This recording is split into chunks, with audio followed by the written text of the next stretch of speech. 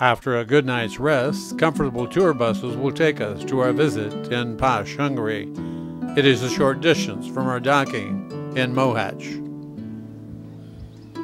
The four towers of the Basilica of Pécs dominate the view over this city in the southwest corner of Hungary. Dedicated to St. Peter, the basilica sits atop a small hill near the city's center area. The basilica is surrounded by lovely park areas, and stone walkways meander down the hillside towards the city center. When the Ottomans invaded, many Hungarian churches were converted to mosques. The Gaza Kazim Mosque was built in the 16th century, but it was reclaimed when the Turks were ousted and is now known as the Mosque Church. Its official name, the Inner Town Parish Church, doesn't seem to give credit to the architectural mixture of religions and cultures found here. A number of streets converge below the Mosque Church.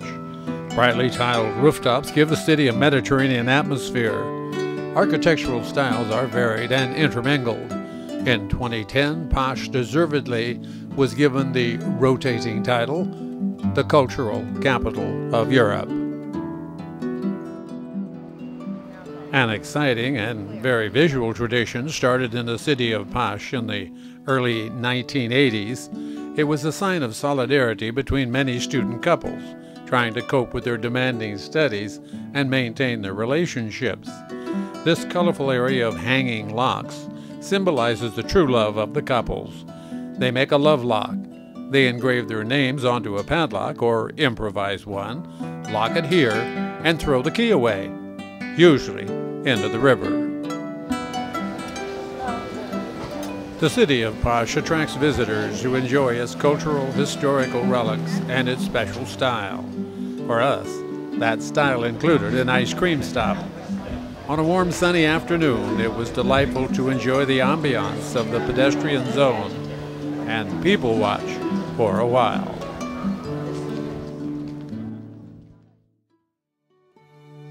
This area of Hungary is well known for its vineyards.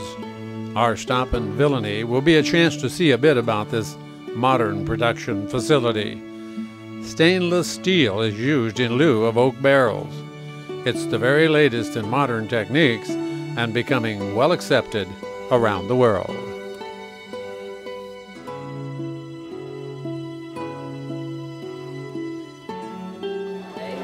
Of course, part of our visit will include a presentation of a white and a red wine from their popular labels.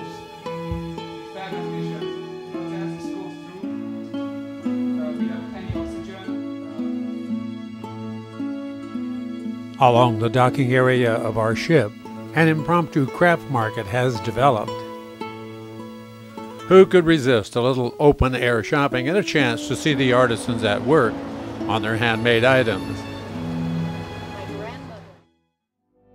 The small Croatian river town of Vukovar is an emotional stop along our journey of discovery.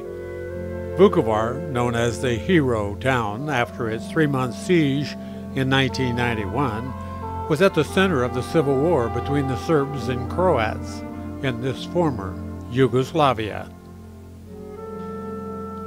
At the mouth of the Danube and the river Vuka is the Memorial Cross, a monument to that conflict and its many victims. Carved out of stone and over 31 feet tall, it weighs 4 tons.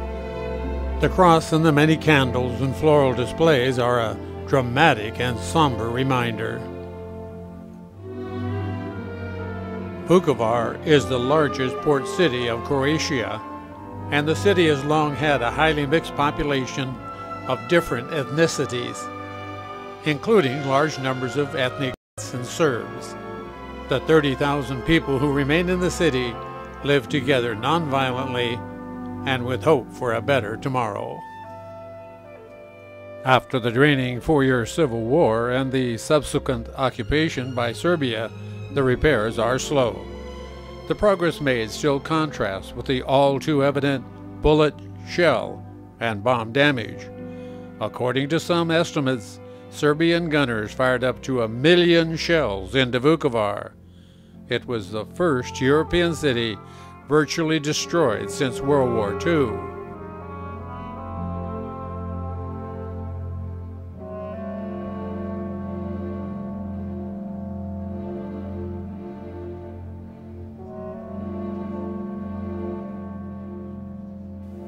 In 2003, Croatia applied for membership in the European Union, and additional funds are becoming available. More tourists are arriving to further help the rejuvenation of Vukovar.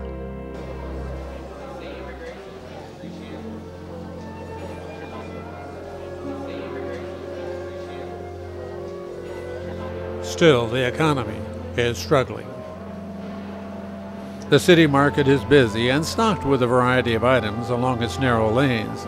Food is in good supply. Fresh vegetables and flowers are there for the buyer. But money is often in short supply.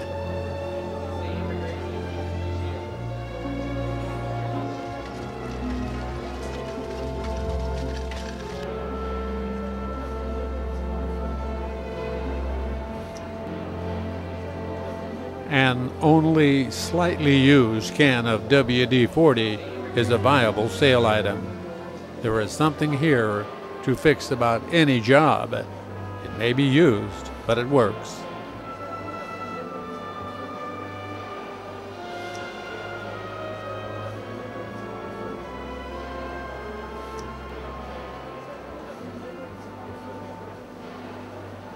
Vukovar's population has always been quite diverse. With 28 ethnic groups before the war, it had a long cultural history. The returning businesses and busy sidewalk cafes are evidence of the hope her people have for its eventual restoration as an important regional center.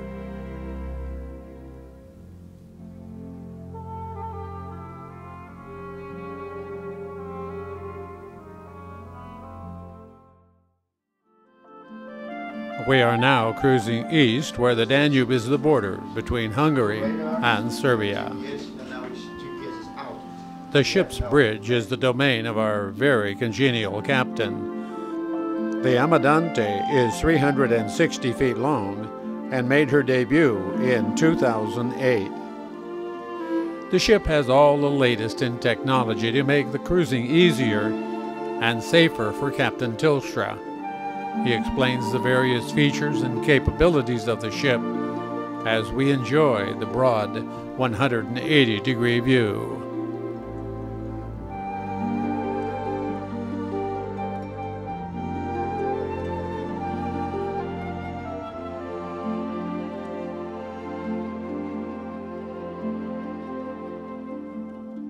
On deck, the friendly crew members help with the mandatory safety drill and a fun checkout of life jackets.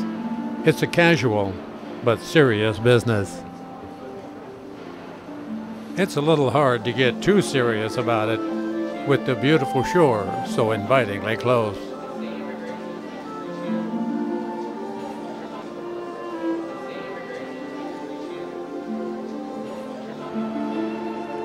Whether above deck or from the inside, the views are memorable.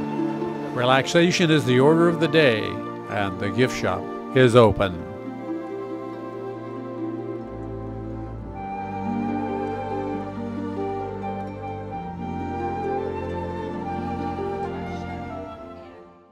You'll see all of this and more on an AmaWaterways river cruise.